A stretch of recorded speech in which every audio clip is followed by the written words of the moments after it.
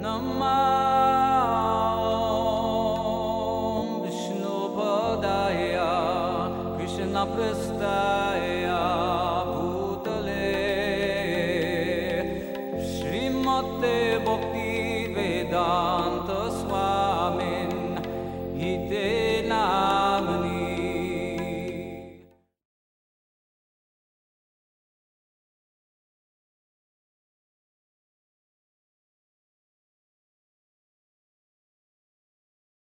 Prabhupada initiated many different countries at this particular time.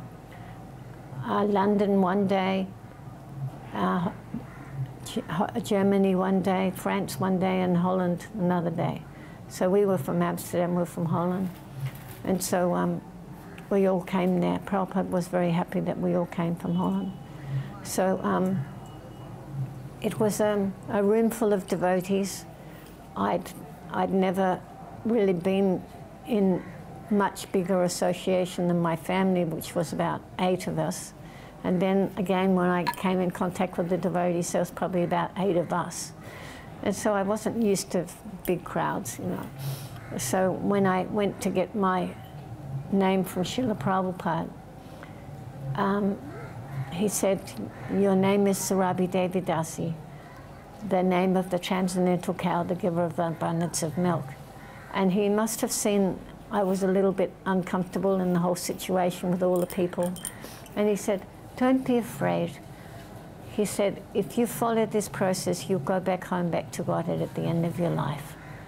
And so that was pretty amazing for me, and I could feel the love from Srila Prabhupada. He was such a beautiful, caring person. I got initiated at Rath Yatra in 1972, and when we got back to Vedanta Mana in 1973, somebody informed us that we were supposed to offer Guru Dakshin, and gradually I tried to figure out what they meant. What was it? What was Guru Dakshin? And it became clear that for Guru Dakshin, one should go around and beg for some Dakshin, some gift for the spiritual master. So I became very concerned, because I thought, in Lechmore Heath, if the devotees go around begging from door to door, it's not going to look very good, and it may not shed this movement in a very nice light. So I became very concerned about how to actually give some Guru Dakshin to Srila Prabhupada. So I asked Shrutikirti, who was Prabhupada's secretary, his servant, what to do. And he suggested, well, why don't you write a letter to Srila Prabhupada? So after a lot of soul searching, I finally worked out the words. I was sitting on the windowsill by the window in Prabhupada's balcony, and I wrote this letter to Srila Prabhupada as best I could, expressing my anxiety and my gratefulness to him for accepting me as his disciple.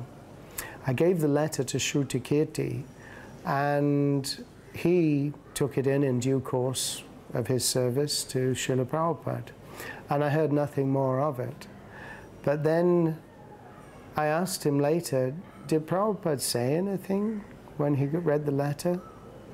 And Shrutikirti looked at me a little strangely, and he said, his humility is his good qualification. So from that I could understand that Prabhupada, he could recognize even that I was a completely useless person. I couldn't even get a gift of Guru Dakshin for him. But somehow Prabhupada could take some teeny, insignificant quality and make it into something as an offering to him and Krishna. And that was something, a very personal thing that I don't normally tell people. Hare Krishna. But I thought, because it demonstrates Prabhupada's wonderful qualities, it should be said.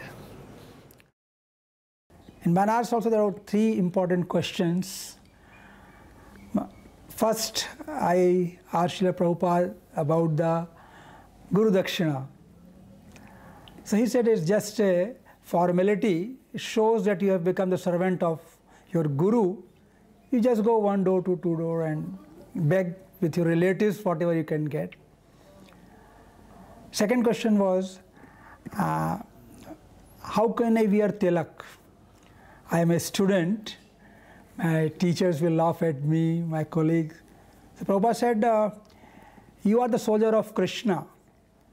As soon as when a soldier, he fights gallantly, bravely in the battlefield, government gives him gallantry award. In India, we have Paramveer Chakra, Mahavir Chakra medals. So on behalf of Krishna, if you face criticism and laughing of your friends, Krishna will be more pleased. So don't worry. Then third question was, how can I shave off my hair? Prabhupada replied, it's a Vedic custom to make Brahman first and then give initiation. So you shave once and then you can keep a short hair. But still I was not very certain, so that landlord, who is the owner of our Calcutta temple, Mr. Lalit Mohan Singh Ray, now is no more. Prabhupada was staying in his house, he came. He said, today is a very auspicious day of Lord Nityananda's appearance, Nityananda dasi. So as soon as I heard, I said, okay, I'm taking initiation. Prabhupada said, okay, go, take bath, shave off your hair, bring a new dhoti. So in midday, he gave me initiation without any fire sacrifice. I was only one person in his temple. Then Prabhupada wanted me to arrange his lecture in BHU, which we couldn't do because of shortage of time. He had to leave to Gorakhpur. Then he asked me, do you have any questions? Next day, I was there, and our Jaduvar Prabhu, John, he was also there. So I asked Prabhupada, what should be our relationship with Krishna? Is it neutral, servitude, friendship, conjugal? So he said, common platform is neutrality. You begin your chanting or service from that level, and then you goes on making advancement. But he said, don't jump. Just chant Hare Krishna and all your doubts will be cleared up. We were able to go to the botanical gardens in Melbourne. Now the botanical gardens there are very beautiful. The ladies were in the back, and the very intelligent ones would pick up the leaves as Srila Prabhupada stood on the leaves. But one devotee, Gopal Dasi, said, let's go to the front. We can't really hear what Prabhupada's saying, so let's run to the front. So we did. And Srila Prabhupada stopped at a tree. And he took a leaf from the tree and crumpled it up and smelt it. And said, oh, what kind of tree is this? And the devotee said, Srila Prabhupada, it's a camphor tree. And Srila Prabhupada said, oh, that's Radharani's favorite fragrance. And then one of the devotees, his name is Chittahari Das, said to him, Prabhupada, we're always talking about living in Vaikuntha, but I find that I'm always in anxiety. So can you please explain that? And Srila Prabhupada said, yes, to be in a living body means we're always in anxiety, but we have a choice. We can either be in material anxiety or spiritual anxiety. He said, yes, Prabhupada, when I'm distributing books or trying to cook an offering, I'm in so much anxiety. I thought maybe I wasn't a very good devotee because of that. And Prabhupada said, no, if you're not in anxiety, you are zombie. You are the walking dead. But, you know, you are in anxiety, and it's the right kind of anxiety, so that's wonderful. I believe it was around 1972. I'm not sure, 72, 73. I learned about video recording my job or service was to work with the media, colleges. I came to New York City on the behest of Rupanuga Prabhu, who wanted me to get into booking engagements in colleges and schools, working with the media, public relations. So I learned about cable TV, and I thought, okay, that would be a fantastic thing. We could get on cable TV. So I got a very generous contribution from my mother. She bought a reel-to-reel tape deck and equipment. And so the first thing is I began, Prabhupada arrived shortly after that, and I videoed Srila Prabhupada giving class. And after doing the video, I went to Prabhupada's room sometime in the morning and lugged a big television monitor and set it down and brought all the equipment and set it down. Prabhupada came, sat at his desk there in New York and began watching himself on TV. I mean, this is the same morning it was recorded, and he's seeing himself. And what really struck me was when, towards the end of the video, Srila Prabhupada had taken over the kirtan and was leading the kirtan himself.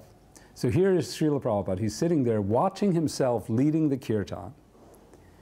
And you could see he's watching, and he begins to clap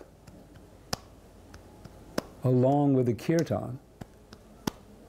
And I got this sense that he was not like you or me who would be thinking, oh, that's me. He was hearing the kirtan, and he was appreciating the kirtan, and he was not in that sense of looking at himself. He was in the sense of just hearing the kirtan and participating in the kirtan.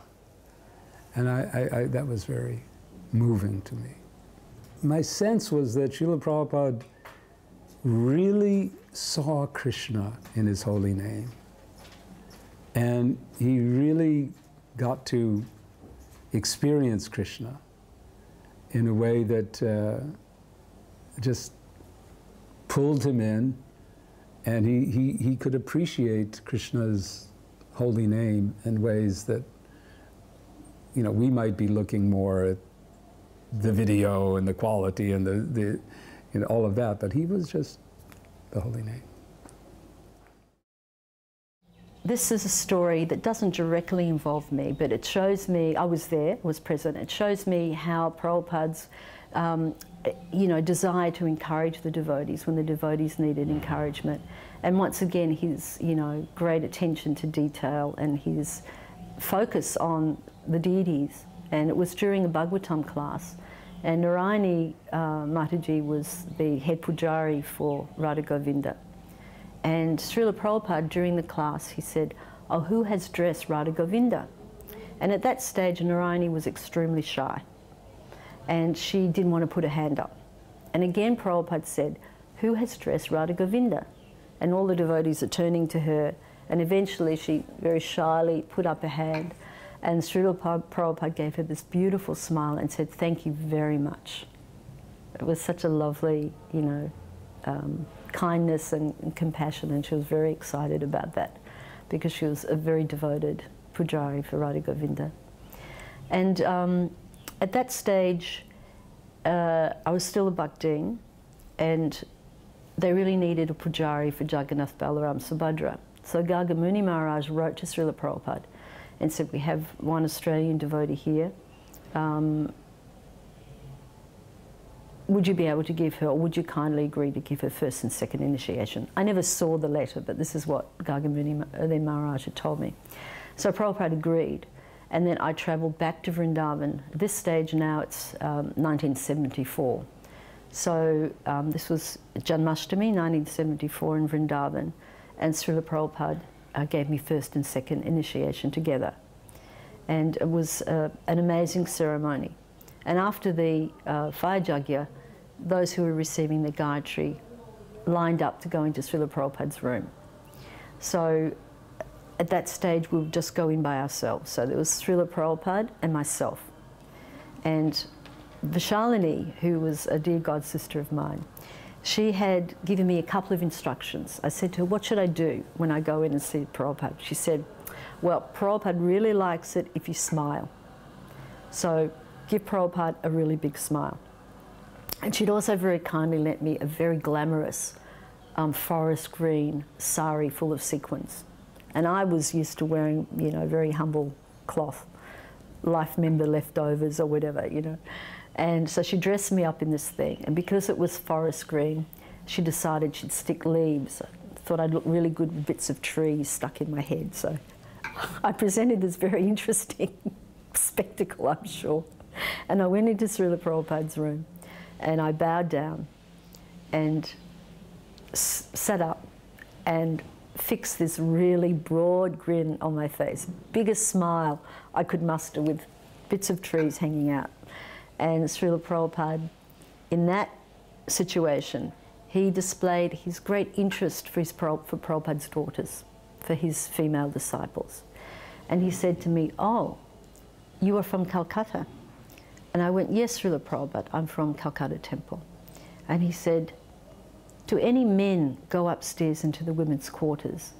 Now, for anyone who doesn't know the geography of, or the layout of Calcutta Temple, let me explain that the women at that stage lived upstairs in the roof room, and we would have to go down the stairs and we would have to actually go through the men's bathroom to get to the temple.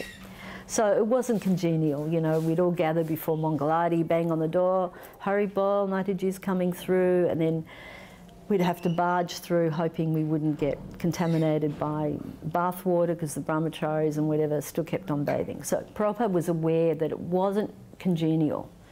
And he asked that question. And I said, "No, Srila Prabhupada, they only come up to get their suitcases." And Prabhupada was satisfied with that because their suitcases were stored on the room. Yeah, sorry, on the roof.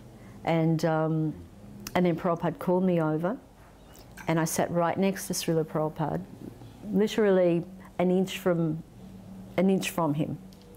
And he held out his lotus palms and showed me how to chant the Gayatri. And by miracle, I was able to pronounce the Sanskrit properly. He didn't correct me. And, you know, I promised him that I'd follow the 4 regulative principles always. And that was a wonderful experience of Prabhupada's great concern. The next big event was Srila Prabhupada giving the Sunday feast lecture. Now, Prabhupada had always given the morning classes. That's something amazing about Prabhupada. Wherever he was, that's how most devotees who joined after the GBC was formed in 1972 or 3. Most devotees didn't speak to Prabhupada directly, they heard Prabhupada through class. But this class, he opened up the floor for questions and answers at the end, because it was a Sunday feast lecture.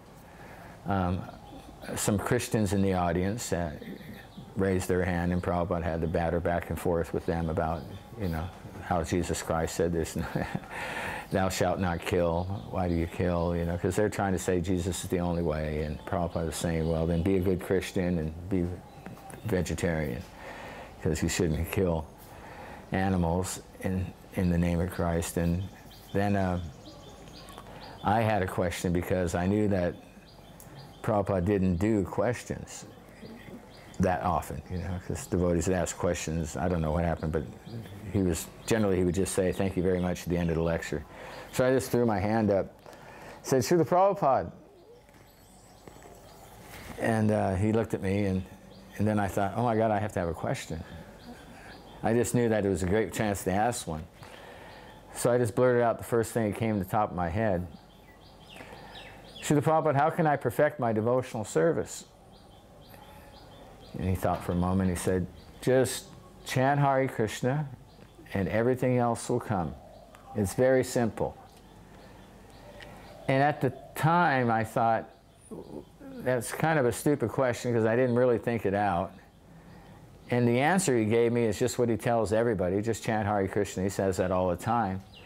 But as the years have gone by, I realized that it was a good question and that it was a perfect answer, and that it was very important actually in my life to understand that, to always keep on chanting Hare Krishna no matter what ups and downs you have, whatever happens. Everything else will come. It was actually a very deep philosophical point that he made, and that it's very simple. So that was Srila Prabhupada in Atlanta, 1975. And as we were walking through the village of Letchmore Heath, Prabhupada, he was talking about how there are so many luminaries in this world, but they can't give any real light, just like the glowworms. And then Prabhupada looked me right in the eye and said, one thing he said before that, he said, so even the Maharishi, he knows that if anyone is serious, he has to send them to us. His servant Aravinda, he has also come to us. So then Prabhupada, he said, looking me right in the eye, which was a real experience, he said, what is the use of so many stars when with one moon you can light up the whole night?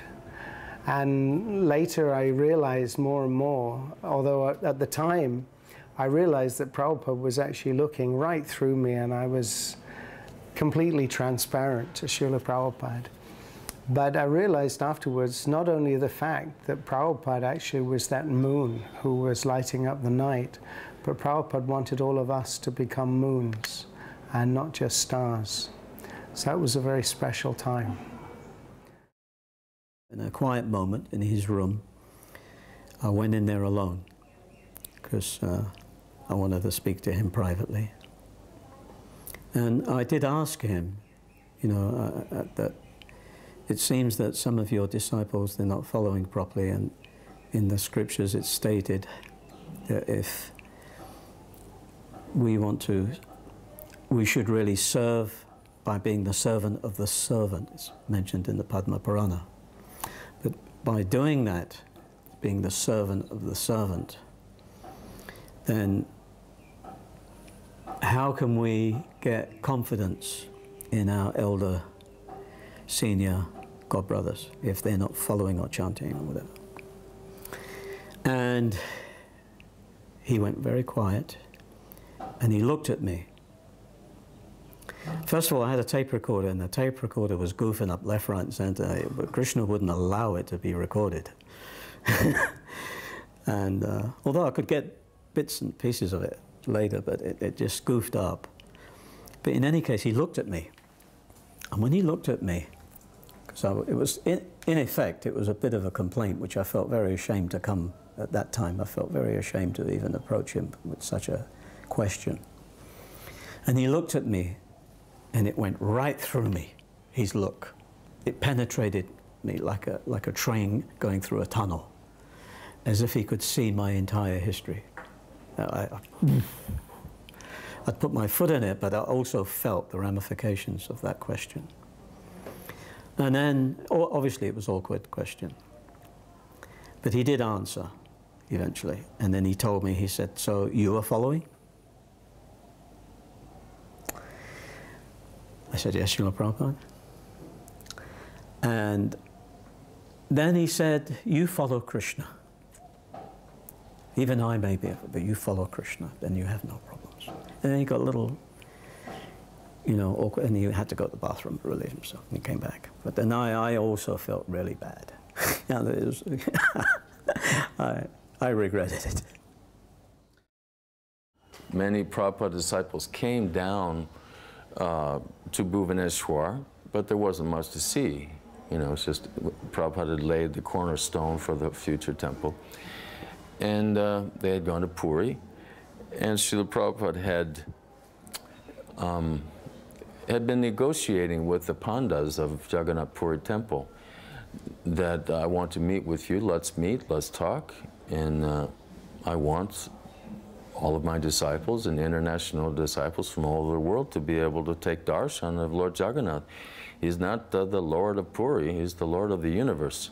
So he wanted to do that. So the appointment was made, the site was chosen.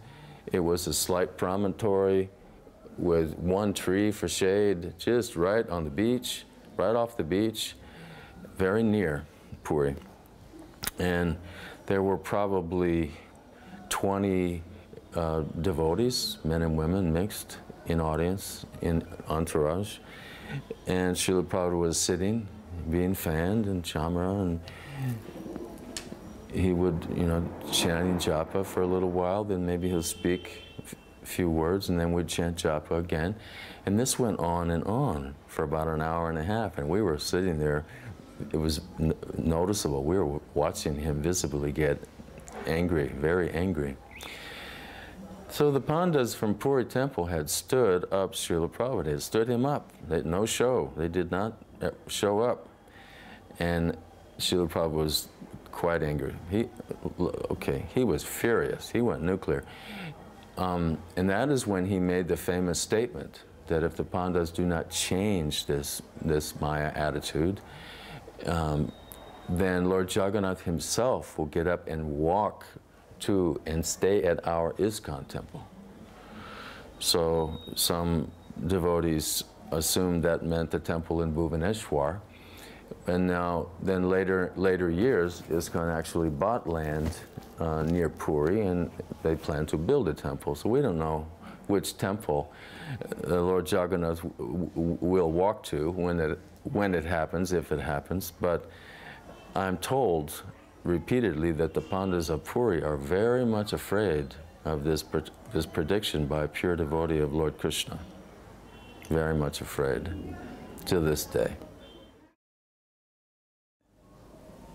So Guru Kripa started a kirtan. And the conch shell blew, and the artik started. And after the ghee lamp was offered, I took it, and for some unknown reason, I went around to all the devotees first and to Srila Prabhupada last. Srila Prabhupada didn't seem disturbed. He was absorbed in chanting the holy name. Guru Kripa was leading. It was very lively, very energetic, lots of dancing. And he was sitting on the Vyasasan we had located there. And he simply took his hands and put them to his head and folded his hands like in appreciation for me offering that to him.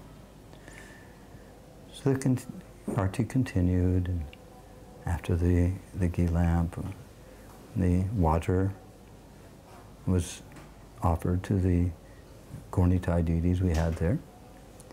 And after it was offered to the deities, I took the Pujari handed me the water, and I followed suit as what I had previously done. I went to all the devotees first, and then I went up to Srila Prabhupada last and sprinkled water on his head very respectfully.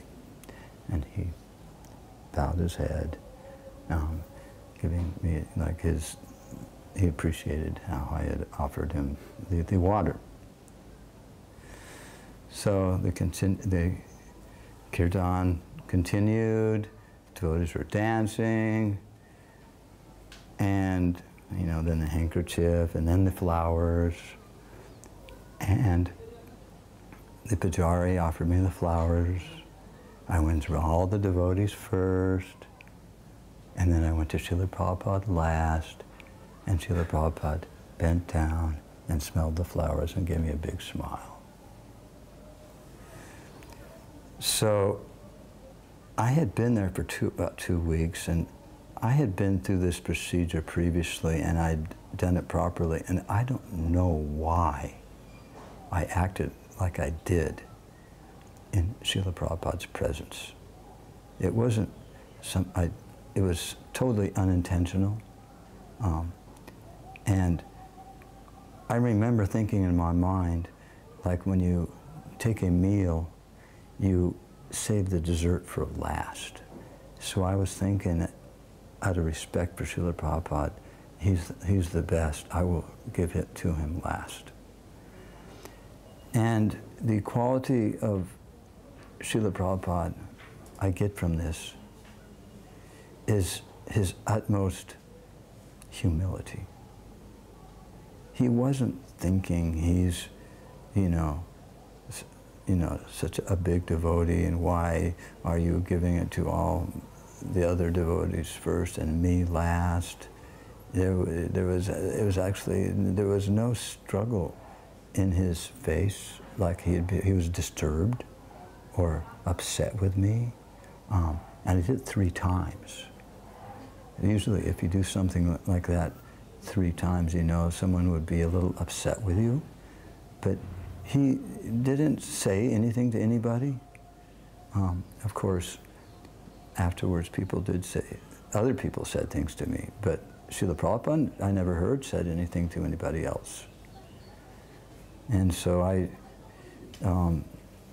now, 40 years later, here I am in Mayapur, and I'm a senior Prabhupada disciple, and sometimes the ghee lamp comes around, and I remember that, and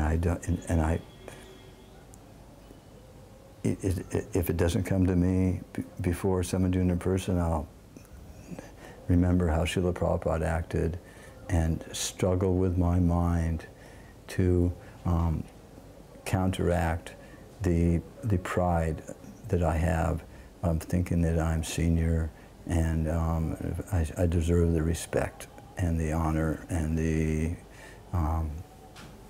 the first touch of the ghee lamp, so to speak, like that. We used to go from Germany to France to see Srila Prabhupada. Whenever Prabhupada came somewhere in Europe, most of the temples would go there. So we went to France, and we stayed in the very small temple they had in the beginning, where Hari Vilas was the temple president, and they had some incense business. It wasn't very big at all. I think the temple room was like a garage, really. And anyway, in those days, we didn't sit all separate. The men and the women, we just sat mixed. And I was kind of the first one into the room, so I thought, oh, I'm going to sit up the front.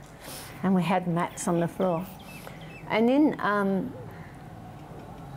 in Germany, at least, we hadn't done the reading of the Srimad Bhagavatam with Sanskrit, pronouncing the Sanskrit. And then Prabhupada gave the class, and he said, and he pronounced the Sanskrit, and then he said to the men, you want men? And then after some time, I thought, he's going to say women. And I'm sitting right up the front. They're going to give the book to me. And I'm going, oh my God, what am I going to do? And I couldn't get out of it, right? And they gave the book to me. And I felt like crawling under the carpet. I was so embarrassed because I really hadn't pronounced Sanskrit that much. Anyway, so I started pronouncing the verse, and I couldn't say it hardly at all.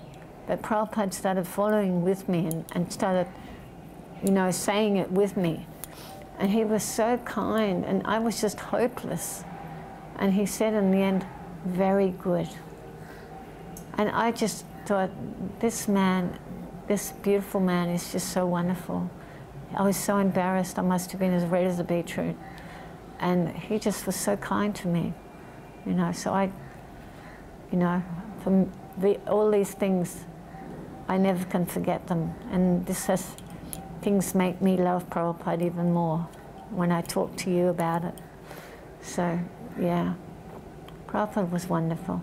He was always, I found he was such a caring person. And he was always concerned about us, that we were warm, that we had enough milk, whatever. That was Prabhupada. Another time on a morning walk in London, I'd been a little puzzled because when I joined the temple, I thought I joined with a friend of mine who was very eager. He seemed even more enthusiastic than me to join the temple. But I wound up moving in and he didn't. So I asked Prabhupada, why is it that when 2 people come to Krishna consciousness, that one person takes it up and the other one doesn't? And Prabhupada's reply was very interesting. He said, when someone is materially fatigued, he can take up Krishna consciousness. And then he said, so by the association of devotees, we become materially fatigued. So that was a very good experience. That just cleared all my doubts about that. Prabhupada's answer was so perfect. Another example I wanted to talk about to illustrate Prabhupada's concern for his and love for his female disciples was in Mayapur, one incident occurred where I was picking flowers in the field that was just in front of the Lotus building. And Prabhupada was up on the balcony, and he said to his servant, who I think it was Sauri, who later relayed it to me, he said, every flower she picks is a step towards Krishna. So it was very wonderful, Prabhupada's observation. I was living in New York for the first 5 years, more or less, of my devotional life. And at one point I became responsible for fundraising for ISKCON food relief. So I began to develop a strategy to try to raise money from corporations. And I thought, well, they wouldn't relate to Krishna. So I came up with this idea. I'll make a letterhead that just says ISKCON on it. And I actually rented an address on 51st Street in Manhattan. So I put, and a telephone number. So I put the address of such a East 51st Street, New York. And I made some letter appointments, and so I didn't actually raise any money. So Srila Prabhupada visited New York a few months later, and I was in my office, and I think it was Brahmananda came up the stairs and said, Srila Prabhupada wants to see you. And he didn't really, he said he didn't really explain it to me, as I remember. So I sensed that there was something going on. So I went down, and that letterhead was on Prabhupada's table. And he looked at me and he said, you have done this? And I said, yes. So where is International Society for Krishna Consciousness? Where is Founder Acharya? And I said, I don't know if I even tried to explain. All I remember is saying, so you won't do this again? And so yes, I've never done it again, and I've always told people about it because it was, you know, a lesson about the importance of always associating ISKCON with its full name, International Society for Krishna Consciousness. Of course, we do use ISKCON as it is, but when we have, wherever practical and possible, we should recognize Srila Prabhupada as the founder Acharya. So that was a good lesson. So every day Srila Prabhupada gave class, and in the morning. And Srila Prabhupada, I remember little bits and pieces from the classes. One was about how he said that we were all in the womb at one time. If we were advanced, then we had a vision of Krishna, and that we promised Krishna that once we get out of this horrible situation, we're going to surrender our lives. But then you're born, and then there's forgetfulness because everybody's all giving you attention and, you know, nice facility, you know, so that you forget your promise that you're going to go give yourself, you know. Now it's nice, you know, you forget the misery. So Prabhupada was pointing out how you know, when they're in a miserable condition in the material world, it can be good for our spiritual life, not always enjoying all the time. And then he said about parenthood, he said if the father's not responsible, then he should be kicked. And I thought that was a pretty heavy thing to say, you know, that he was trying to point out that the parent, being a father, is, you know, he would always say that it's best if you stay brahmachari, but then he said if you do get married, then you can't be all halfway about that. You have to be a very responsible father and be ready to take not only take your kids back to Godhead through spiritual life, but also take care of them, all their needs in life. I remember Prabhupada coming back from the morning walk, and he was coming in and he would go up the stairs and it was just silent. So I thought, oh, I've got to make a kirtan, it can't be just silent like this. So I started singing Namo Vishnu Padaya, and Prabhupada went up the stairs and he turned around and he looked down at me and he went like this. So for me, Prabhupada always was noticing every little thing, and he just, he cared for us, that any little thing that we did for him, he acknowledged it, that it was special to him, that we were taking that care to do something for him. And you don't find people like that they really take notice. And Prabhupada took notice of every little thing, even though just starting a kirtan, that he noticed it. And yeah, so I always feel dearly like Prabhupada's my father because of the way he always treated us. Yes. We'd arranged for a yellow Mercedes saloon car for Prabhupada to be waiting outside. And the flower petals were coming out, and Prabhupada looked regal. He looked like an emperor. And Johannesburg is more relaxed than Natal, where racism is a bit more rife. So this South African police officer who was standing outside on the forecourt there on the arrivals, he saw Srila Prabhupada and he saw the car, so he opened the door for Srila Prabhupada and he saluted Srila Prabhupada. And I was really taken back when I saw that. I thought, wow, only this could happen in a Johannesburg scenario. And that guy got blessed. He did some service. He was obviously an Afrikaner, you know, from the regime, but he knew something special was coming down.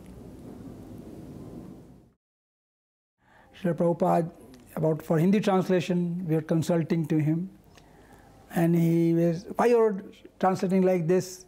I didn't do. I said, no, Srila Prabhupada, you have done like that. Okay, read. And Prabhupada said, I want to train you up, stay with me for a few months. So with cool head, I can sit down with you. He heard my translation and he approved those translations. And then again, there were about 200 Indians from Liverpool.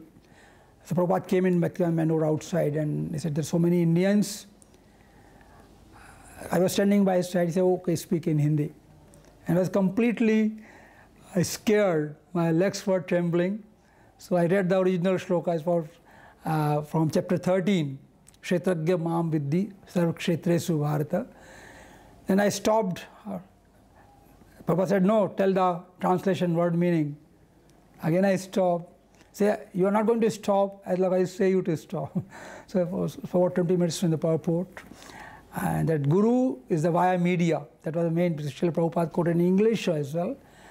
Just like glass. Glass doesn't see. Through glass we are seeing. So through spiritual master we are serving Krishna. So in Nairobi, it was either 76 or 77, I think 76, Prabhupada had gone on a morning walk and we went to this beautiful park in the early morning and the birds were singing, the sun was shining. It was an incredibly transcendental atmosphere with the birds in the trees. And we went onto this bandstand in the middle of the park. There was nobody else around. And something very unusual happened, because usually we would expect that Prabhupada would say something to us. But this time he said, so, talk among yourselves. Actually, he said, discuss among yourselves. So we all kind of wondered, what on earth do we say? Who do we say? Who do we say anything to? And I remember Chayavana Swami, he came up with the idea, he said, Aham sarvasya prabhava, that Krishna is the source of all the material and spiritual worlds. And Prabhupada stopped him. He said, forget scripture. what is the argument? And we're trying to understand what he meant. Of course, it was always very interesting on morning walks because we'd always learn so much. So then Prabhupada explained something which stuck with me for all these years. Prabhupada explained that when someone is asleep, automatically some salty water comes from the body, maybe a little 1 or 2 ounces of salty water from our bodies. But then from Krishna's body, his body is so great, he can produce a whole ocean of salty water. So this was quite a revelation. And I remember Hari Kesh was with us, who would usually take the devil's advocate role and argue with Prabhupada, which mostly we found quite shocking. But he said, but first you have to drink water before you can perspire. And so Prabhupada, he looked to one Dr. Shah who was there and said, is that right? And Dr. Shah said, no. So Prabhupada said, just see. And then Prabhupada went on to explain, so just like water is coming from the body, similarly from our bodies we also produce some liquids and some gases and some solids. So in the same way, the gases, liquids and solids, they're all coming from Krishna's body. So from this it became very clear, Prabhupada wanted us to have very practical, reasonable arguments that we could convince everyone that not only the living beings come from the living beings, but also that matter comes from the living being. I thought it was such a fantastic argument, and I still use that in schools to school children today. Hare Krishna. Another example of Prabhupada's kindness and tolerance was this. One time I was able to take up Srila Prabhupada's plate. This was usually Vrindavan Biharini's good fortune. This one time she said, Krsnarupa, why don't you take this up for Prabhupada? And his evening plate was comprised of a cup of hot milk, a guava with some, spices. But this day she had a bowl of cream. I didn't know for sure what it was, so I said to her, oh, what's that? And she said, oh, that's Shah. And I was a little puffed up, still am puffed up, but I didn't want to ask her. I didn't want to reveal my ignorance. What's Shah in Bangla? So at that stage in life, or rather in ISKCON, Prabhupada, we were told, did not like us to use the words, I think. We either knew or we didn't know. So this was always very uppermost in our minds, not to speculate. So, of course, I went up to Prabhupada's room in Mayapur. There were a number of sannyasis also talking to Srila Prabhupada. I went in, put the plate on Prabhupada's desk, offered my obeisances, and just as I was putting my head up, Srila Prabhupada said to me, pointing to the bowl of Shah, what is that? And then my immediate reaction was to say, I think. And as soon as I said those words, I blushed bright red, thinking, oh no, I said, I think, directly to Srila Prabhupada. I think it's cream, Srila Prabhupada, and kind of mentally hitting myself on the head with a shoe. And Prabhupada didn't say anything. He was very tolerant. He didn't say, what do you mean you think? You know or you don't know? He didn't say, oh, thank you. And I left the room. And that was in 1975. So since then, and we're now 2016, I have learnt that lesson that if you don't know something, just ask. And I've used that in my professional career and also my devotional career. If you don't know, just ask. No matter how stupid it seems, just ask. That was a very good lesson. After the class, Prabhupada came around, went to the front of the building to get picked up and go to the hotel. And I went around the back. And I buzzed around in a circle, and then we were out in front of the temple, and the car wasn't there. The devotee whoever was supposed to pick Prabhupada up got caught in traffic, in Chicago traffic, you can imagine. So he was stuck somewhere. And we didn't have cell phones, so nobody knew where he was. So it was July, and it was 9 o'clock in the morning, and all of a sudden the whole operation comes to a halt because the car's not there to pick up Prabhupada. So Tamal Krishna Goswami standing there, and he had nothing to do with any of these arrangements. First of all, he wasn't the temple president, the GBC, or neither was it his job to arrange for the car. But guess who Srila Prabhupada goes to is Tamal Krishna Goswami. So then I could see that Prabhupada seemed to hold him responsible for everything. And Prabhupada looked at Goswami and said, "So, where's the car?" And Tamal Krishna Maharaj immediately goes into action. He sent somebody to get a van from the back, and then they went running back there, and Janardhan, and then they said that, oh, the bus has got the van blocked in, so then he sent Tribhangananda to move the bus so that Janardhan could bring the van around. And this got into me like 20, 25 minutes. It was getting hot. And Prabhupada was also, but Prabhupada actually was, I've seen pictures of this incident, because I got to be in a picture of Prabhupada because of this. On page 178, 1996, Vyasa Puja, there's a photo of this incident, and Prabhupada looked very transcendental. He was a little disturbed, but he just seemed to go into his chanting. And the devotees were trying to protect him from the sun, so they put a chadar, a Harinam chadar, and built like a little tent, you know, or like a potbowl over his head. And then finally the driver of the car pulls up, and you could tell on his face that he knew he was really late. And but Prabhupada wasn't too disturbed, you know. He was disturbed enough to say, "Where's the car?" But then he just got in and went away. A couple things I learned with Srila Prabhupada on the thing with the car in Chicago was that he gets upset about something, but he doesn't hold it. He was always transcendental and absorbed in Krishna's holy names and his mission. And he just briefly got upset. Obviously, you know, the car's not there. It's a total space out. And then the other thing was how he put the whole thing on Tamal Krishna Goswami. And I just learned some more about how Prabhupada expected Tamal Krishna Maharaj to carry the ball all the time, you know, that Prabhupada expected him this. He was right-hand man, and that needed to be done, and whatever, and he was responsible. And then one of the Swamis began to report about some Maharaj who wanted to donate actually a palace or a castle in some mountains. And that sannyasi was suggesting, he made a joke, it was only a joke, oh, we could put all the women there.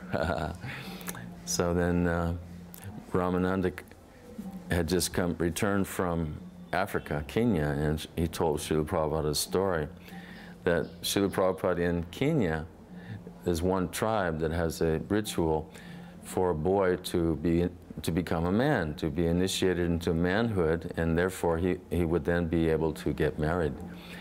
And this boy would have to go out into the bush or the jungle with only one short spear. Their spear is very short. And he would have to, you know, individually by himself with one little spear, kill a lion. And in that way he would be then a man and qualified to marry. And so there were chuckles about that. One of the Swamis said, oh, we should make a GBC resolution that any brahmachari that wants to get married, he has to first kill a lion. And another Swami chuckled, too bad we don't have any lions around. No one will get married. And so, you know, I'm just looking around. And then immediately Srila Prabhupada dropped a bomb and completely changed the mood. He said that the pure devotee of Krishna is always crying in his heart of hearts for all the poor women and all the poor animals that are being exploited around the world. And so immediately all the Swamis, you could hear their mouths clamp shut and be quiet enough, stop talking. And that lesson taught me something. There was friction at that time between the sannyasis and brahmacharis and householders and women. But that taught me that Srila Prabhupada cared equally about everyone. And he certainly did not want our women to be mistreated. And he put the sannyasis into their place. He shut them down, boom. It was like a bomb. I'd never seen anything like it. The next place I seen Srila Prabhupada was, we went and did some festivals, and we were on our way to Sweden. And Prabhupada must have come to one of the places, it might have been Denmark, I can't exactly remember. And we put a festival on, and Prabhupada came in to talk, but he came past the table of food first, and they offered him a drink, and it was a strawberry drink. And Prabhupada said, "Oh, very nice, real strawberries?" And Himavati said, "No, Srila Prabhupada, not real strawberries." He said, "Oh, they should be real." That was really nice. He was very concerned, not only just for the devotees, but for the public. He always wanted us to give a good example and have the best for everyone. So I can't remember when this was. It was one of the lectures that Srila Prabhupada gave in New York. So Bali Mardhan was present, and he had put his chadar down on the floor, and he'd put the Bhagavatam on the chadar, which I assume he thought, this is nice and respectful. But Srila Prabhupada looked over to him. He said, "Pick it up." He said, "Keep it on your lap."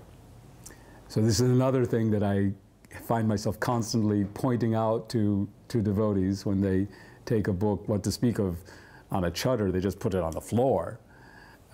So that's another, it's interesting how these little lessons, these little things stick with us, and they become part of what we have to pass on to teach others, the little small instructions here and there that form that big body of Vani. So one time in a Srimad Bhagavatam class at Bhaktivedanta Mana, I was sitting near the front of the Vyasasan, and Prabhupada was sitting up, raised on this Vyasasan. And during the class, one of those wonderful ISKCON microphone stands started doing its thing and gradually slipping down from Prabhupada's mouth. So I looked around and nobody else was getting up to do anything, so I thought, okay, let me get up and do something. And I went up and tried to adjust it and tighten it up. And Prabhupada, he just carried on lecturing while I was doing that, and I just went and sat down again. And then after a few moments, it started slipping down again. So I looked at Prabhupada and thought, okay, I've got to try and sort this time and really tighten it. So I got up again and tried to adjust it and tightened it as much as I could without breaking it, and then sat down again quietly. And then after a few moments, it started slipping down again. And Prabhupada looked at me and he shouted at me. He said, "Fix it today." So unfortunately, the crack in the tiles in the temple room wasn't big enough for me to crawl in between. But I was very shocked and disturbed by the experience, and I was trying to decide how could I do that, because I had no resources and no facility, and I wasn't the most intelligent person to make it happen. But somehow or other, someone did fix it eventually. But it also made me realize that getting the things done was not just somebody else's responsibility. It was all of us' responsibility. And getting it done and doing it, just doing it, was absolutely important for all of us. We can't wait for somebody else to take care of preaching or anything else. Living in Mayapur and seeing Prabhupada very, very often, but not being able to go on morning walks with him being in a female body and having a lot of service to do in the mornings, of course, which included cleaning Prabhupada's room. So this one morning, Prabhupada had come back a little early. So he was having breakfast, and he would have breakfast in his bedroom on a little small marble table, very low marble table, and he would sit with his back to the door between the bedroom and the darshan room. And this particular day, Srila Rupa had prepared his breakfast. So she had come, given Prabhupada the breakfast, and she was still standing there. Now, I hadn't finished cleaning, and I was, you know, cleaning very judiciously the way Prabhupada had taught us to clean. So you have, you know, a cloth with a lot of water, you put it over a couple of tiles, then you put the cloth back in the bucket, wrung it out really tight, then you wiped it. So I was very studiously doing this. And of course, because I wanted to be in the same room as Prabhupada, and Srila Rupa was there, I got a little slower as I went in my cleaning. And it enabled me to witness this wonderful pastime, I guess you could say, wonderful event, where Prabhupada was eating a piece of cucumber. And I had my head down, and then when I heard this noise, I looked up, and Prabhupada had made a loud spitting noise, like tch. And Srila Rupa said, "Oh, Srila Prabhupada, is something wrong?" And Prabhupada picked up the piece of cucumber and he said, "Have you not tasted this? It's bitter." And she says, "Oh, Srila Prabhupada, should I taste it before I give to you?" And he said, "Yes." So I thought, that's a very interesting lesson. So of course I'm still there. And eventually I had to go out of the room because I'd finished cleaning, but it was wonderful to be there with Srila Prabhupada. But then later, and Prabhupada tolerated me once again. He didn't say, "What are you doing here? You know, leave." He didn't. He tolerated me. But the next morning, Bhavananda, who was then the co-director of Mayapur with Jayapataka Maharaj, made the announcement. Prabhupada said that you must clean early in the morning. Cleaning late is malecha. So before Mangalarti, then everyone would have to clean the temple room. And I felt very guilty because I felt that was my fault because I had been a little slow in getting out of that bedroom.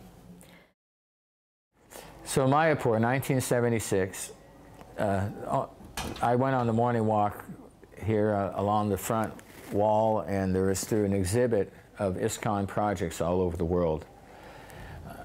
I wasn't supposed to go on the morning walk. Of course, everybody had to be a GBC or a sannyasi, so I really wanted to get on, so I pulled a chadar over my head and slid into this walk. There's a picture of this in Mahamaya's book called Srila Prabhupada is Coming. The caption says Mayapur 1975, but it was actually 1976. Not just because I'm in it, but Pusta Krishna Swami is the secretary, Rameshwar is a sannyasi, obviously 1976. But the first thing I noticed about the morning walk was how polite everybody was. Srila Prabhupada created an aura, an atmosphere on the morning walk where everybody grew up and was extremely in the mode of goodness. And this was really noticeable because we were all young devotees and quite often kind of pushy. But in Srila Prabhupada's presence, there was complete calm, which is so noticeable. It was like they say, as thick as soup. You know, it was like a magic shield of sattvic energy that emanated from Srila Prabhupada. So I could tell that when Prabhupada's there, then everybody's consciousness comes up. And when he would stop, and, you know, even though we were all trying to listen, and there was like 20 or 5 devotees, he would stop, everybody would stop. It wouldn't be, you know, like Keystone Cops all fumbling over each other. Prabhupada would go, then everybody would go. And there was no tension or pushing or shoving in this. So that was really noticeable. And we went along through these exhibits, and they had, you know, this is really elaborate now. 40 years later, the international exhibits have really come a long way. But the idea was there. And they had bamboo walls, And they had pictures of temples from all over the world, of deities, farm projects, what devotees are doing, you know, with captions like, here's New Vrindavan, USA, and it shows the cows and the deities, and here's Gita Nagari, and then it show book distribution, and show the warehouse in LA and the books, and the BBT offices, and a lot of nice things. Everything was really nice. But Srila Prabhupada really liked, the thing that I could see that this is something that meant more to him than anything, just by the way he reacted to it, was the quotes about his books from scholars. And Srila Prabhupada liked everything, all these different pictures of temples all over the world and projects. But he stopped the whole show when he got to the quotes about his books from university professors. And he had them read right there on the spot. And he stopped the whole morning walk for this. And then he said that these should be sent to Indira Gandhi. And then I heard somebody say, yeah, this is a big thing. And Prabhupada was really appreciative of those. And I think that's really stuck out on that morning walk. So as I was in New York, I think it was 1974, and I began, part of my service was colleges and schools and so on. And there was one very favorable professor at Fordham University who had this idea to do a course on the Bhagavad Gita for credit. So, but he wanted me to teach the course. He had some other courses he did on Hinduism or whatever, and he used to bring students to the temple. So he had this idea, let's do this course on Bhagavad Gita. You teach it, but it will be officially my course so that students get credit for it. So I did this course, and I used to go in a suit. And then I wrote to Srila Prabhupada about it. And he wrote me back, and it's the one letter which I received from Prabhupada that really I treasure. But the lesson in it was, I had explained the whole system, how I did this, and he said, you should make a newsletter, you should inform all the centers and that they can try to do the same thing, you know, find a favorable professor who can give credit, and you teach the course, but the students get credit. But the other message was that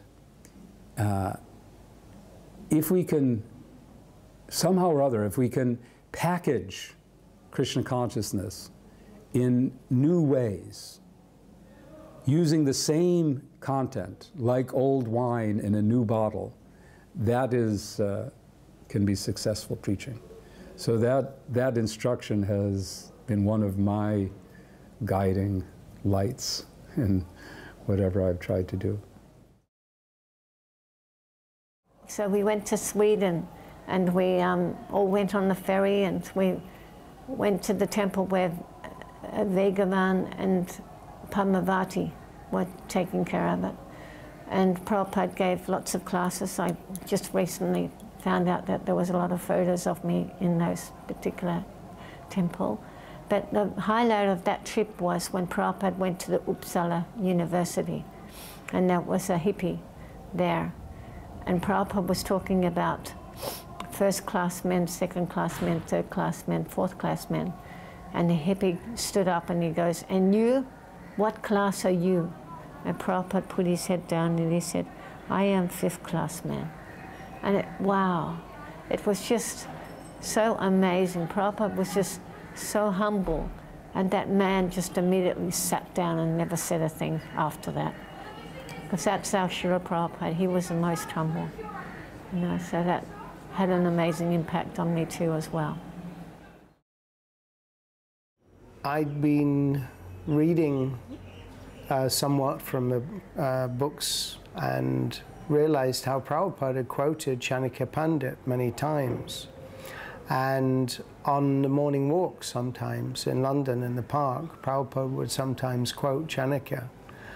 And I asked Prabhupada, are these instructions from Chanakya Pandit spiritual instructions? And Prabhupada looked quizzically and said, no, they're moral instructions, which was a very big eye-opener, because on reflection it became very clear that Prabhupada had to teach us a whole lot about morality as well as spiritual life. So that was a big learning curve, always with Srila Prabhupada. It was such a nice learning curve. Once again, I'm thinking a lot of these incidences where Prabhupada thinks about his God disciples, female disciples, a lot, because, you know, over the years the God sisters have been, you know, somewhat not considered very nicely. But Prabhupada really loved his daughters, and Prabhupada had a cold, and Harisori had given me a little scrap of orange silk to make into a handkerchief for Prabhupada. I didn't sew it very well. I was very, you know, neophyte devotee. I was sewing for Radha Madhava. I thought, oh, I have to sew very quickly. So I had this little scrap of silk, and I sewed it not very neatly, but gave it to Harisori. And then Harisori came to, and incidentally, he had given me back that handkerchief after a little time, so I still have that handkerchief. And 2 years ago, I saw Harisori, and I said, Prabhu, do you remember that little orange handkerchief you gave me to sew for Prabhupada, that little scrap of silk? He said, oh, yes. I said, did Prabhupada actually ever use it? He said, oh, yeah, Prabhupada used it. He loved that handkerchief. And I went, really? I said, it was so horribly sewn. I feel, you know, 43 years later, I still lament that I sewed it so poorly. And he said, look, I'll tell you what happened. He said, there were a lot of sannyasis in the room, and I came in with this handkerchief to give to Prabhupada. And one of the sannyasis, and I won't mention who it was, but he was a high-profile sannyasi, was telling Srila Prabhupada what an excellent sannyasi he was. I don't talk to women, I don't look at women. I'm very fixed in my sannyas vows, and you know, which is true. And Srila Prabhupada was just looking down, and often Prabhupada would give enough rope to hang yourself. So he was just quietly listening, not commenting. And then Harisori handed this handkerchief that I had made. And Harisori told me that Prabhupada smiled, he beamed, and he picked up the handkerchief and he addressed the sannyasis in the room. He said, and I will always accept service from my daughters. So he was very concerned about that. Another very significant day was the Tamal Krishna Goswami being sent to China. We consider that very significant because there's now 1,000 devotees in China. We have about 100 of them here that came for Gaur Purnima. But at the time, it was just like as if he was being banished. And we didn't, you know, the Radha Damodar party had built up very successfully, and a lot of devotees were from temples that wanted to be with the sannyasis, and they left their temples that were run by grihastras, and those grihastras band together and came to complain to Srila Prabhupada. You know, they've lost all these men to the Radha Damodar party.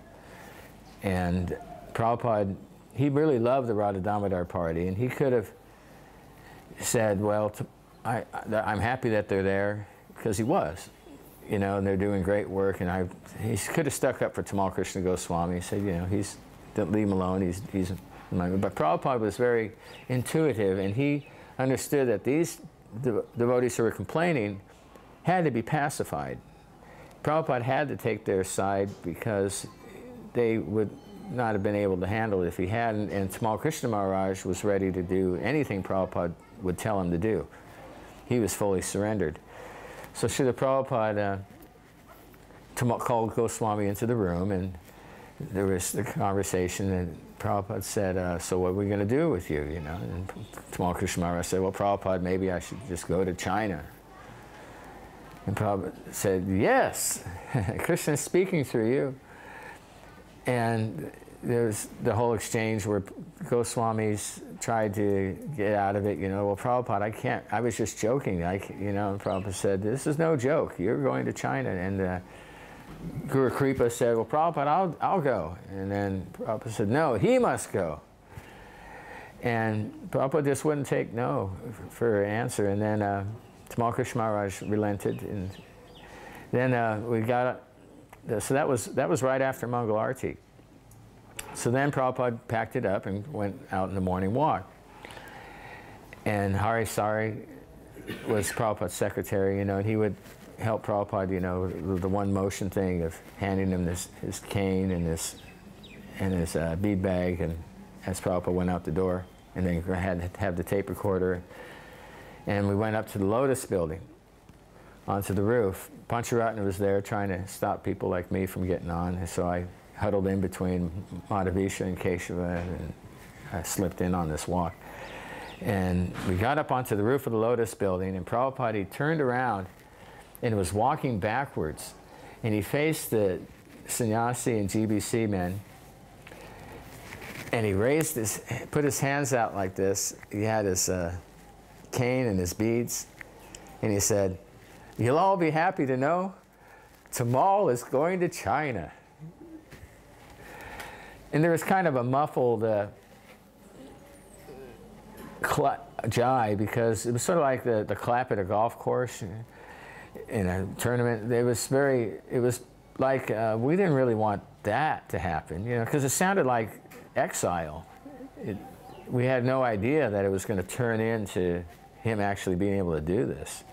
But it showed us that Prabhupada really cared about that part of the world. That's what I learned from that. That Prabhupada knew that China has to be included in the International Society for Krishna Consciousness. And it's going to take Tamal Krishna Goswami to make that happen. And he finally did. So that was the lesson I got from that. Prabhupada wanted, because at this point Prabhupada himself had gone to Russia and the rest of the world, Africa, and Australia, and America, North and South. So then China was still untapped, you know. So that was Prabhupada sending Goswami to China. In 1975, I was sent to Hong Kong to be the president there, and I began working with a translator, Prabhupada's first Chinese-bodied disciple, Yasomati Sutta Prabhu. And he was working on the Bhagavad Gita as it is, and in 76, he had finally finished the first 6 chapters. So somehow or other, I arranged to print this. And I sent a copy to Srila Prabhupada. And Srila Prabhupada was ecstatic. It was only the first 6 chapters, but it was his Bhagavad Gita as it is in his purports. So he wrote a letter to me, and he said, "This is a great victory. This printing Bhagavad Gita as it is in Chinese, this will bring about the fall of communism in China." And this was in 1976. Well, today you can see it has happened. It may still be a dictatorship, but there's no communism left. Prabhupada was so ecstatic and excited about the printing of the Bhagavad Gita that several Swamis immediately wanted to come and distribute that book. Sridhar Maharaj came, Trivikram Maharaj came. I had only printed 700 copies the first printing because it was expensive. But then immediately Prabhupada wrote me again. He says, reprint 5,000 copies. And of that, it happened. Trivikram Swami and Sridhar Swami came to distribute until they were kicked out of Taiwan. They took them to Taiwan to distribute. But Srila Prabhupada gave me some personal instructions about the China mission and the result of that Bhagavad Gita. He told me, first of all, now you see to it that the preaching in Chinese and the printing in Chinese goes on. And also always set a good, a high example, good example for the younger devotees. So that locked me into the China mission for a long time, 35 years. And now we have so many books, we have so many Chinese devotees in Taiwan, in mainland China, anywhere there are Chinese devotees. We're up in, we have multi-volumes of Srimad Bhagavatam in Chinese. But Yasomati Sutta's service should not be forgotten. He was authorized by Srila Prabhupada to be his translator for Chinese books. And even today, I'm told by the China BBT that we find that the vocabulary he used and the translation that he did is the finest thing we have.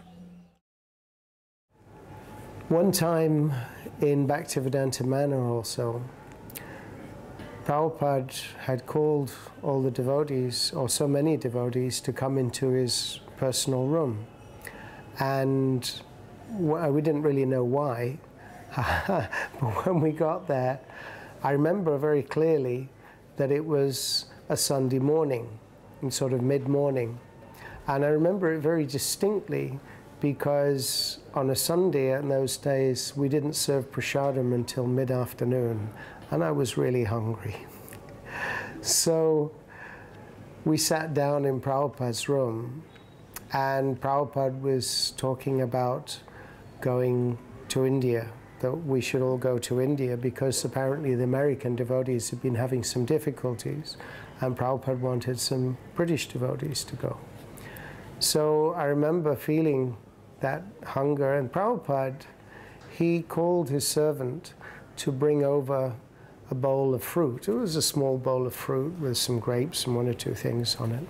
And while Prabhupada was talking to us, he just was running his left hand over the fruit. And then he motioned to his servant to give everyone a plate and give everyone a little fruit. And I remember they had this little plate with about 3 or 4 grapes on it. And I remember thinking, this isn't going to do it. So anyway, I gratefully ate the grapes, and we concluded our meeting with Srila Prabhupada. But then afterwards, when we went out of his room, I realized that I wasn't in the least bit hungry anymore. And it was a very extraordinary experience, because what happened, even when it came to time for the Sunday feast, I realized I still wasn't in the least bit hungry. But I took prasadam anyway, because I thought, well, I ought to eat. But it was such an extraordinary experience how Prabhupada just almost nonchalantly, while we were talking, just ran his fingers over the plate of fruit and then distributed it to us. It was a very extraordinary and wonderful experience with Prabhupada.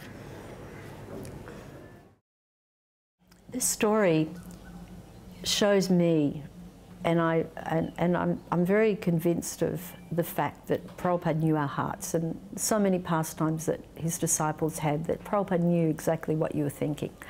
And I had seen this very beautifully embroidered cartel bag of the 6 Goswamis that someone had given Prabhupada. And I thought, this is so beautiful. I want to make something as nice as that and give it to Prabhupada. And my hidden agenda was, Prabhupada will notice me. He'll say, oh, he has made this.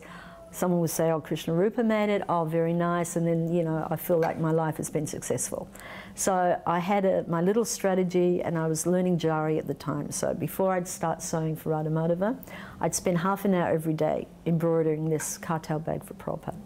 So it was finally complete, and I said to Shruti Rupa, because she was still cooking for Prabhupada with, I think, Palika, and I said, Shruti Rupa, can you give this to Prabhupada for me?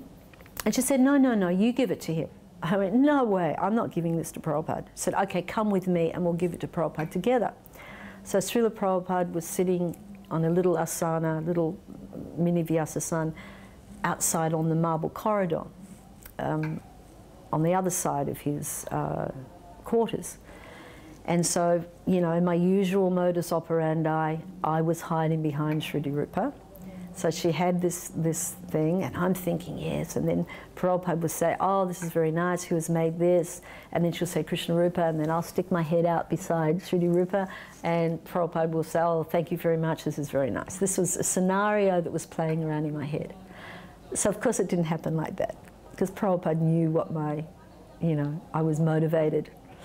And she handed the gift to Prabhupada, and Prabhupada picked it up like it was, I don't know what. And he picked it up and looked at it and looked at her and said, what is this? Internally, I was laughing my head off. I thought, oh, thank you, Prabhupada, you've really given me a very good lesson here. But the little orange handkerchief thing made up for that. 1975, lots of devotees came from all over the world for the Mayapur festival, and Prabhupada was here in Mayapur with us. And then after that we went to Hyderabad. And when we were in Hyderabad, I got the opportunity to go with Srila Prabhupada out to the land that we'd been donated, 100 acres. I think there was 2 cars of devotees, and I happened to be able to go. And we were Prabhupada walking around looking at the land, and we got to go for a swim in the pukur. And then we had Prashadam, and then Prabhupada took a rest. And we took a rest in the room next door. And then he came out and he was talking to us. And afterwards, everyone said, oh, Srila Prabhupada was looking right at me and he was speaking to me. And I said, yes, he did that to me too. And it was about 3 or 4 devotees, and every one of them thought Srila Prabhupada was speaking directly to them. So that was what he was like. He was just so personal. And he really loved us. He really cared for us. He really gave us so much attention, you know. Even if it was only just a small little bit of attention. He knew that meant a lot to us. So much so that for the rest of our lives we never forgot. You know, so that was our Srila Prabhupada, the most merciful and kind and loving person. I'd like to say a little more about Mayapur, 1976. Just one thing Prabhupada said on the morning walk that showed how much he cared about Mayapur was, he said we should close down everything we're doing all over the world and just bring all the devotees here to Mayapur and develop this place. He'd have been already talking about the Temple of the Vedic Planetarium, and now he made this extraordinary statement. So in Rameshwar song he said, "But Prabhupada, we have so many preaching programs going on all over the world." And Prabhupada said, we'll preach to people here.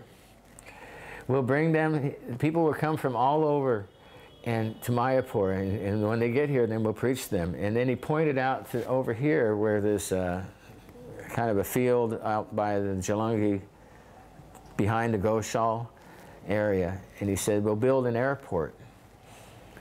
And people will come from all over the world. I wanted to have that confirmed, so I confronted Rameshwar just about a month ago when he was here in Mayapur. I said, do you remember when Prabhupada said that everything should be brought here to Mayapur, and you said, you know, we have all these other preaching programs, and I got him to admit it. He goes, yes, Prabhupada did say that, something like that, but he didn't really mean to close down everything. So we agreed that he was just trying to show the importance of Mayapur. That was what I learned from that. That Mayapur meant very, very much to Srila Prabhupada. One time he told Giriraj Swami that book distribution in Mayapur are my most important projects. Another event that happened that also showed me that Prabhupada, you know, his attention to his disciples was very deep and very great, and even to, you know, little brahmacharinis. And this must have been, I think, in 1977, and Prabhupada was unwell beginning of 77, so he spent 2 months actually in Mayapur, so either 76 or 77. And every day at 4 p.m. we would go into his room and we would have darshan for 2 hours. Yeah, 4:30 till 7. And Prabhupada would either talk or he would just chant, and we were very happy just to, you know, be in the same room as Srila Prabhupada. We, in fact, I'm sure each devotee in that room was praying that, you know, let that time be like Lord Brahma's, you know, day and night. It was so wonderful being there. And this one time, I was a little bit late, My service had extended a little bit late and I didn't make it in time. And I always sat in this one particular spot. And I came rushing up to Prabhupada's room. The fly screen was closed, but the door was open. And much to my dismay, I could see that the room was crowded. And my spot was taken and the room was crowded. And I must have had such a devastated look on my face. And then Prabhupada noticed me. And with just a very elegant movement of his head, he indicated that I should come around to the other side, because it had two entranceways. So I went pelting around the other side. And it was still quite crowded there. And when I got to the doorway, Srila Prabhupada just gestured with his hand for the devotees to move and make room for me. So even though, you know, such a teeny-weeny little devotee, Prabhupada noticed us all and was very considerate. And, you know, he could see that I had been, you know, really disappointed that I wouldn't be able to fit in that room. So he made sure that I could fit in that room. And another incident that occurred in his room, two, and I know I have to stop.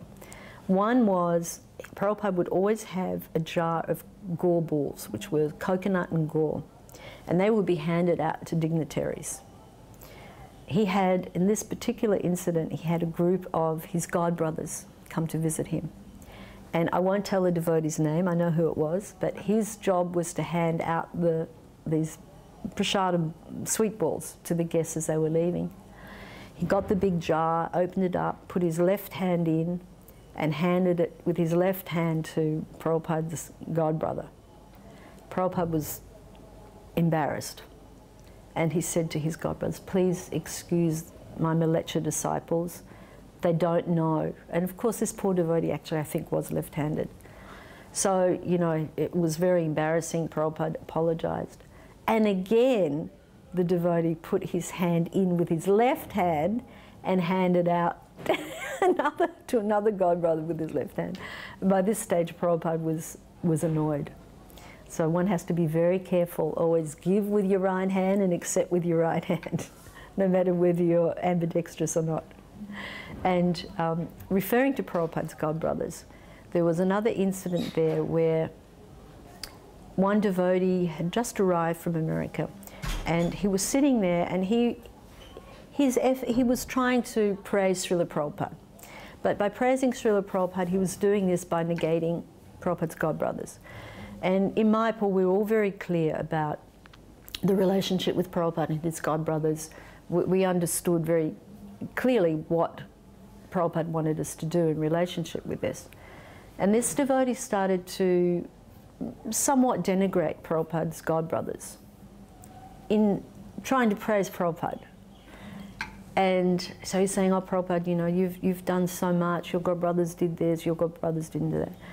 And all of a sudden you could feel this, it was palpable, this displeasure. And we're all sitting there in the room thinking, oh, Mother Bhumi, please open up a hole in that floor so that poor brahmachari can just disappear, because he's really displeased Prabhupada. And Prabhupada was silent for a good, you know, 50, 60 seconds. It felt longer. And he was looking down. And then he raised his head and looked at this boy. And he said, I can criticize my godbrothers, but you cannot. So that was a very valuable lesson, that we understand what's the history and we understand what's the story, but we should always be respectful to all Vaishnavas. And Prabhupada exemplified that so perfectly. I was cooking and I made these para. Para is a burfi where you cook it down until it becomes like a cookie. And I was making all the milk sweets of Radha Govinda, trained by Bhaktivinoda Prabhu. And the servant came down and said, Prabhupada said that tell the cook that the para was very good. So that really touched my heart, you know. Prabhupada, he was so personal. I realized how personal Srila Prabhupada was. He was thinking about that somebody's cooking these milk sweets and that they should know that they did something right. And he told the secretary to tell me, you know, that's how personal Prabhupada was. There was everything going on, but he was able to appreciate a little milk sweet sitting on his breakfast plate, along with everything else. He really paid attention to detail. And then we had a darshan with Urmila and her husband and the baby and her father. Now Urmila wasn't real happy that a bunch of devotees were allowed in the room, but I was really happy that we got to go to this darshan, because it was so nice to be with Srila Prabhupada up there on the 11th floor of the skyscraper building on 55th Street. And Srila Prabhupada, he was saying how people are afraid of death, you know, so then they go, he said, why, if we're not afraid to die, why do we fly? So why do we run away when there's danger? If the building's on fire, why do they avoid the building and then call the fire department? Then Prabhupada made the noise of wah, wah, wah, you know, about the sound of the fire engine going by. And he said that there's always, these vehicles are always making the noise, you know, from the sirens, so emergency vehicles. So I learned that Prabhupada was trying to show that we are definitely afraid of death. Why do we always try to avoid it all? If anybody who says they're not afraid of death, they're not really being honest. Prabhupada knew that, yeah, everybody is afraid of death. Nobody wants that. So then, unless you're suicidal, you know, but that's because you're afraid of living. But that doesn't mean that you're not afraid. Everyone's afraid, you know. So there was a nice discussion with the father. The father, he said to Srila Prabhupada, it was also nice how I learned that Prabhupada liked devotees' parents to feel comfortable. He would reach out, you know, he knew that he had so many, all these kids became his kids. And he was trying to show that Prabhupada was the father, but he was also very appreciative of anybody who brought their parents, you know. So Urmila's father said to Prabhupada, I can't relate to serving God. I can only relate to serving humanity. So Srila Prabhupada said, when you serve God, then you can serve humanity. You say, if you love God, you can love everyone else. And he used the example of a pond. He said, if you throw rocks in the middle of the pond, then the little rivulets, they expand outward more and more. But there's no conflict as long as the rocks are in the center of the pond. He said if there's different interests, then there's always conflict. If you have stones dropping, he used the word stone, if you have stones dropping in different places. He said, but as long as they're in the center, then as long as you put your love to Krishna, love to God in the center, then it expands evenly until again it reaches the lotus feet of God. In 1977, early in the year, around Gaur Purnima time, the devotees came to Bombay and Prabhupada came there. And Prabhupada was really not well at all. It was a very difficult time. I remember he wanted to stay in his rooms, but the devotees said that his rooms are not ready.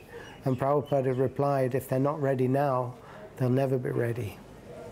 So they pulled out all the stops, they put out carpets and probably covered up all the bits of concrete and metal sticking out the walls, and they carried Prabhupada up and down on his palanquin. And Prabhupada came down onto it was like a platform. That was all there was of the temple, really, at that time. And Prabhupada sat there, and we all sat below the platform, and we had Guru Puja for Srila Prabhupada. Now, after the Guru Puja, Prabhupada, you know, we sing the song, Shri Guru Charana Padma, and it's always a nice meditation on the words. But Prabhupada asked, what is the gift of the spiritual master? And I remember I tried to answer something. I don't remember exactly what I said, but what Prabhupada said was very interesting. He said it is Dibya-gyan. He said that it is transcendental knowledge. Don't think that what the spiritual master is giving you is material knowledge. He's giving you transcendental knowledge. And then he said, if you always remember this, you will always be able to feel obliged to your spiritual master. And that's something which has stayed with me all these years, very much how to feel obliged to Prabhupada and try to discharge that obligation to him. I have never seen a person like Srila Prabhupada in my life, so humble. Whatever credit he gave it to his Guru Maharaj.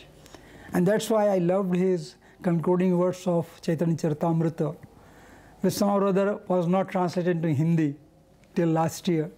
As he said, there are two ways of association, Vani and Bapu.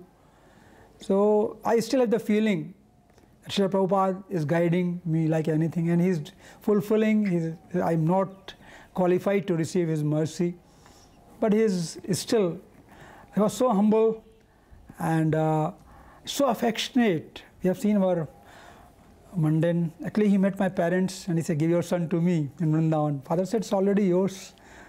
Utilize him." So Prabhupada's mercy, his affection. I mean, after his disappearance, it's true, Vani and Bapu are same, but somehow or other we are not able to console ourselves. Now nobody is there to chastise and nobody is there to guide and love. So that is his humbleness and his eternal affection for us, which we'll enjoy. And we pray to him somehow to engage in his service, not in this, but maybe wherever he's preaching, if we could assist him. That's perfection of life, because as he says in his poem, if you want to Guru sevai vastu mile, jivane sarthak jadi hoye. His Bengali poem, he's saying that only perfection of life is to serve Guru. And he had the confidence, he hadn't reached estates, but he said that Prathivite Nagaradi, Ashamudra Nadanadi, Shakalailai Krishna Nam. Every town and village will chant name of Krishna. This was his realization, his faith in his Guru Maharaj, that before reaching America, he's predicting like that. He says, "Says a Mahanta Guru." So I made Sri Srimad Bhakti Vedanta, Nandasuto, Priya Atyant. He's very loving to Krishna.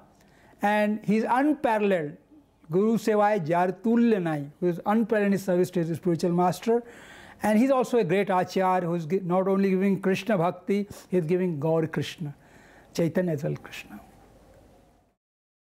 Srila Prabhupada was always trying to engage us no matter what, even though we made mistakes. I can remember so many times when I was trying to escort Srila Prabhupada to the bathroom after he'd given a fiery lecture on the 5th canto of Srimad Bhagavatam.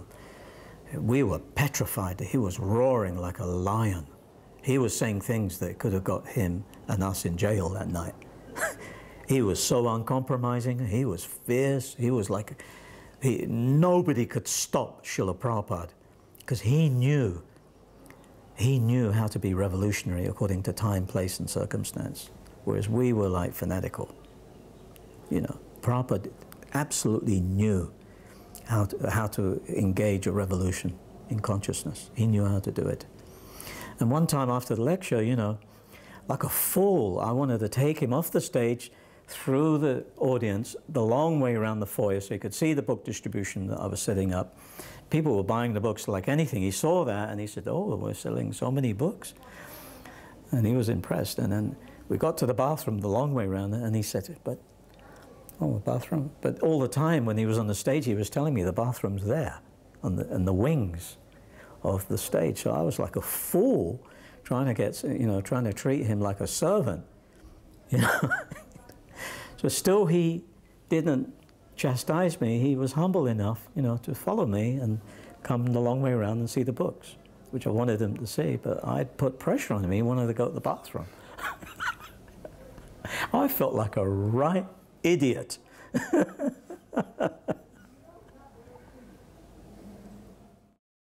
In my relationship, his gravity was prominent. You saw, you know, there were a few times that I interacted where there was gravity in his demeanor, and that that's stayed with me, I think, the most, that his seriousness about the mission of Krishna consciousness, it was everything. You know, and everything, nothing trivial. There was nothing trivial to Srila Prabhupada. He could be humorous. He could take things lightly. But even when he took things lightly, they weren't trivial. Everything was meaningful. There was meaning in everything. In the way he held his hands, there was meaning. The way he looked at you, there was meaning in everything. And that's, I think, what's stuck with me, especially. My service now is that I like to look after the devotees. And somehow or other, I've imbibed some of those qualities from Srila Prabhupada, to be loving, caring, interested in them as a person, making sure that their health is good. And Prabhupada used to always say that. One time he seen one Mataji, and it was a cool morning, and she didn't have a chador on or a jumper on, and Prabhupada said, aren't you cold? And she said no, but she told the temple president, you must make sure all the devotees have warm clothing. Whatever they need, you must make sure they have that. And so I've never met a person in my life that really went out of their way to look at every little aspect like that. And Srila Prabhupada was like that. He always wanted to know if we were in good health. If the devotees were sick, he'd tell the temple president, you make sure they have the medicine they need and that. And with the stories that I've told, I feel like you can see the love that Srila Prabhupada had for us. He really genuinely cared for us. And I think he was just that type of person naturally.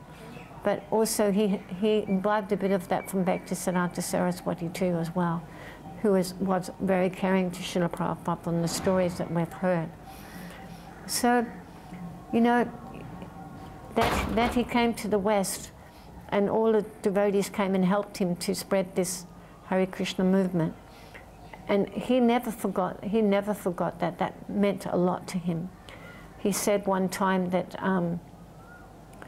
the devotees were saying, how can you say that we were sent to you when we were meat eaters, you know, womanizers, whatever we were before, drug takers?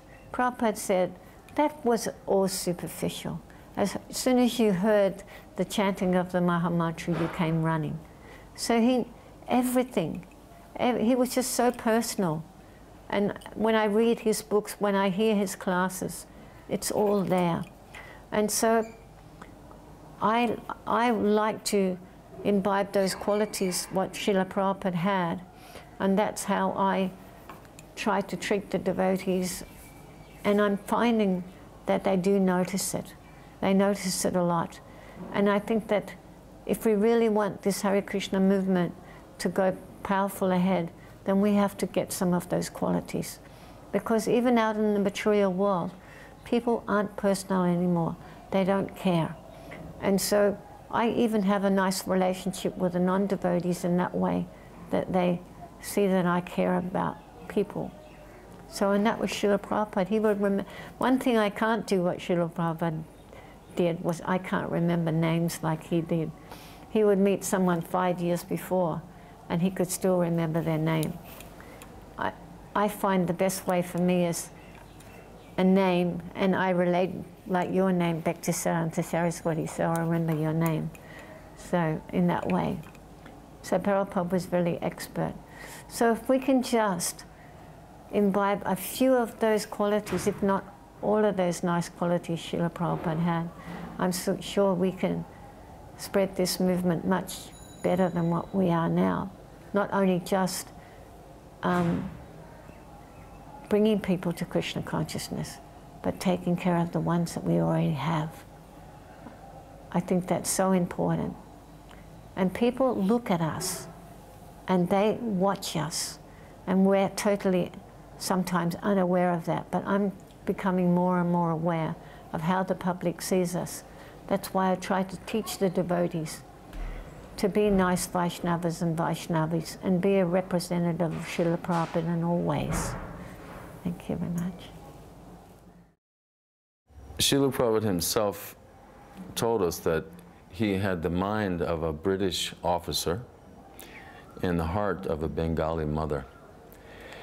That means he was deeply intelligent and analytical and perceptive. Before we even began talking about Super Soul, he could talk to Krishna. And he was also deeply compassionate. There was no limit to Srila Prabhupada's compassion.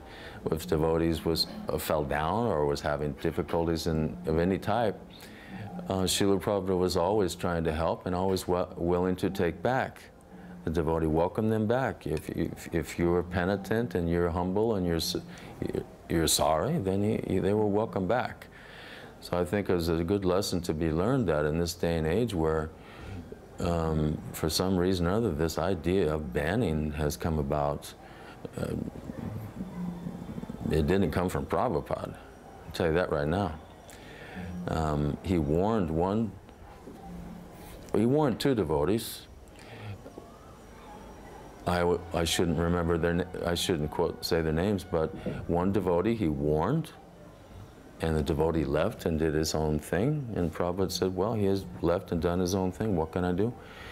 And then later on, he came back and Srila Prabhupada welcomed him in the family again. It happened with another devotee that you were acting crazy and committing so many offenses, and you should stop dealing with devotees like this. And as soon as the devotee was apologetic and humble, submissive, and he was welcomed back into the family. There's no such thing as a lifelong banning or whatever. Well, there's one thing that really struck me, and this happened after Prabhupada had left.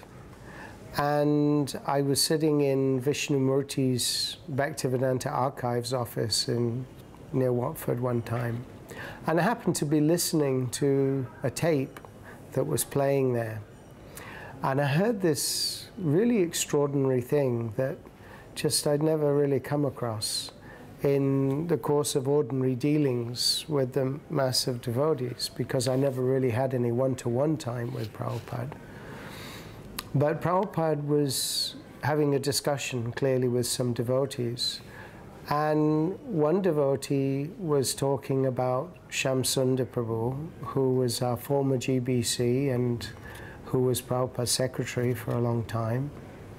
And he'd mentioned that, oh, Shamsundar's doing this and doing that and doing the other. And it was a bit disappointing to hear what had happened to him. But then Prabhupada said, actually, he was the best servant I ever had. And that genuine appreciation from Srila Prabhupada just really struck me, that Prabhupada really had so much affection for his devotees. And that was something that in all the years in ISKCON, it was almost something that had been lost in the translation of what we'd learned. But then hearing that from Prabhupada made a huge impact on me, that Prabhupada had so much genuine caring and love and warmth for the devotees, and real compassion, and that would hopefully be our ticket back home. Hare Krishna. Jai Anilo Premadana Karuna Prachu.